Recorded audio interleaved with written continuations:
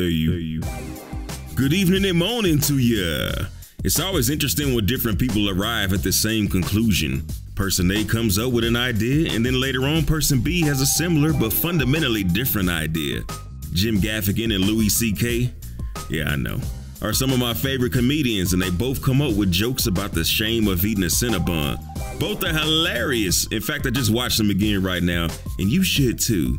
Intentionally or not, consciously or subconsciously, ideas bleed over and inspire the next idea. And as long as the one that comes next is actually good or better, I'm all for it. One of Star Citizen's recently released ships, the Nomad by Consolidated Outland, definitely has some things in common with Elite Dangerous space snakes, the Asp Scout and the Asp Explorer. The Asp Scout is a slightly cheaper, way less frills, even fewer fans version of the Explorer variant. So when anybody's talking about the Nomad looking like an Elite Dangerous ship, they're pretty much comparing it to the Asp Explorer, so we'll keep the focus there. So grab your favorite quarantine snack, sit back and ride this comparison out with your boy. Like up, sub up, and ring up like a boss. The good old aspects. When I first got mine, it was one of the illest ships I'd flown. Slick angular look while also having some size on it. Like I might be out there dancing with the stars, but don't let the smooth taste fool you. I still drop bows on them. Visually, they look very similar, asymmetrical hexagons, protruding greenhouse style cockpit. It's not hard to see why commanders flew memes from here to Hutton Orbital when the Nomad dropped. But as soon as you start looking at profiles or moving the camera around the ship, the idea of identical falls apart pretty quick. From directly above, Nomad is more Stingray-like than the completely polygonal Asp. Once you get a look at the rear, party's over. They could be cousins, but definitely not siblings. Even though you don't get the sense of scale, it's pretty obvious that the Asp is much bigger, 56.5 meters long compared to the Nomad's much shorter 26.5 meters. The Asp is 51.3 meters wide compared to 18.3 and is 19.7 meters tall compared to 9.2. The Nomad is closer in size to the Cobra Mark III, except it's only half as wide as that. Which one looks better? Well, who knows, man? That's up to you, isn't it? The big bulk of the Asp combined with the almost smooth angles of the hull are mysteriously intimidating. Like, is the tech that built the pyramids 5,000 years ago housed inside of this thing? What's in the box? A lot of folks really dig the Asp Explorer's cockpit. It's perfect for explorers who want an unfettered view of all the sights to behold. Personally, I'm not a big fan. It's basically a greenhouse with a chair and no plants. Can we get some plant flair? Oh wait, we got some. Okay, all right. It gets a little lonely and isolated feeling when you look around and there's just nothing but you and your chair. Either way, it gives you an almost completely unobstructed view aside from the console and a few struts. Struts are something you hear mentioned a lot in Star Citizen. This ship has too many struts. What's with all the struts? How does this not have struts? What strut are you on? You're a bad little strutty ship, aren't you? Yes. The Nomad strut situation is similar to the Asp, minus the thinner ones. The overall cockpit is much smaller, but the layout in general is familiar. It's got a nice cozy seat compared to the Asp Captain Pike menagerie chair. Maybe not. Side note, whoever is manufacturing the one chair that goes in every elite ship is making a killing. Somebody call an antitrust lawyer, but I digest. The Nomad's wraparound console is a beautiful thing with its soft-lit combo of multi-function displays and buttons. Buttons aren't toys. All sitting underneath the Xiaomi transparent OLED display. Not much else to say. They're both the bee's knees if you want to be able to seize. Actually, there is one more thing. The Asp has an identical co-pilot cockpit directly underneath it, accessible by a ladder from the pilot cockpit. This was good for me since it was the only way I was able to see the center of the Milky Way, courtesy of my dude, Commander Blackout. I might have never seen it for myself otherwise. That's a long trip, man. It's a long trip, Brody. As for the rest of the ship interior, we'll be waiting a good while to see what the rest of the Asp look like. Being so much bigger than the Nomad, the sky's the limit as to what they can put in it, but for now, enjoy this fan-made Asp interior created in Space Engineers by Such Sneak. I think that's his name. The Nomad isn't even close to the size of the Asp, but Spartan it is not. Directly behind the cockpit, you got living quarters complete with sink, stove, microwave, and plenty of room for your spices and get jacked powder. Also space for the accoutrement of home that you can bring with you.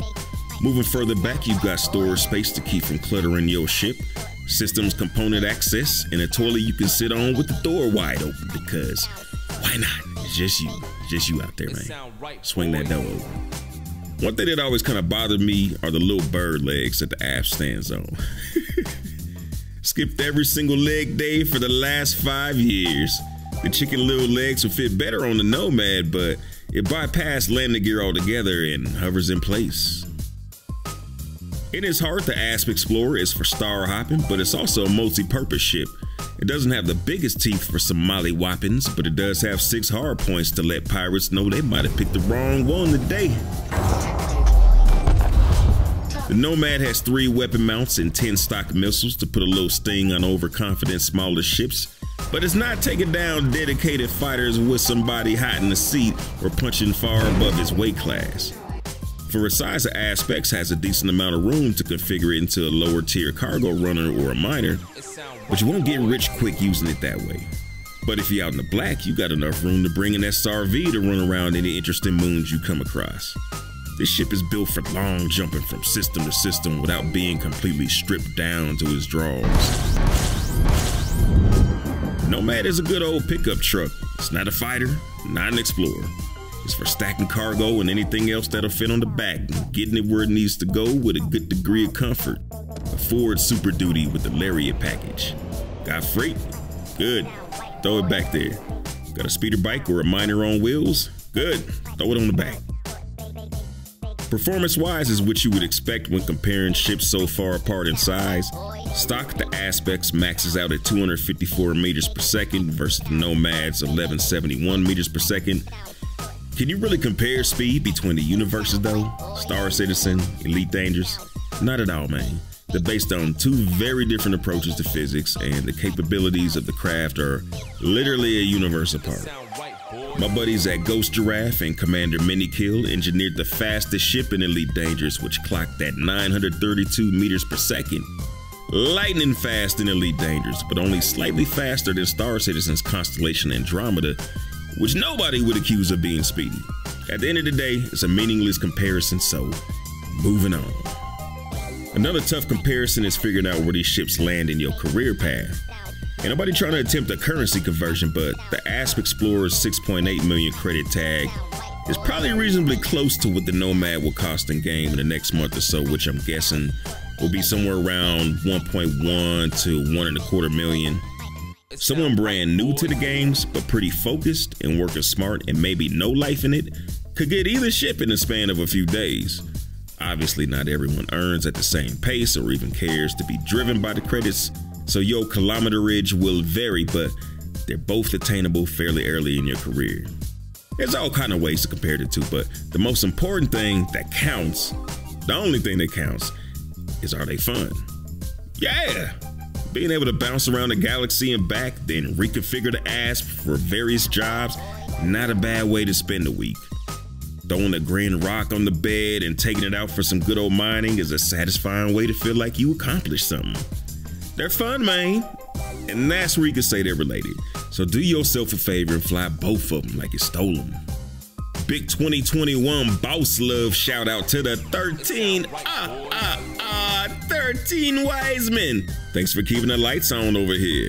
Odin, by the beard of Odin, we shall have red jello. Gino Garon, aka Mr. Safety Speeder. I don't know where I was going today. Hold on, the Claim Jumper Esquire. Mysterious Mike Alvera watching from the shadows. Saucy One, the Flossy One marathon streaming. Slick Dick Dansley. Candy is dandy. Commander Ride Out Blackout 1s and 2s spinning in rotation. Shot and King, the Chris Roberts game veteran fiend. Phantasm, aka Games Are Us. JP Stravinsky making the 1s and 0s align in the ether and the matrix. Sweet Jumps. What's he doing? Whatever he feels like, gosh. Eyes Open 2018. Hope your eyes is open this 2021, man. And Momo racing through Daymar, but never in slow-mo. Much appreciated, execs.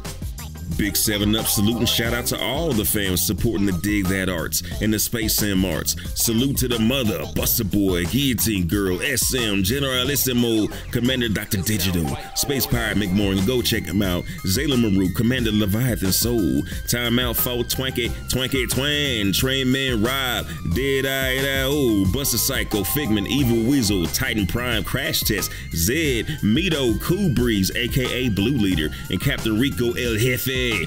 Big thanks, Fambinos. My name is Dig That, and I switched up from eggnog to champagne. Fly dirty citizens.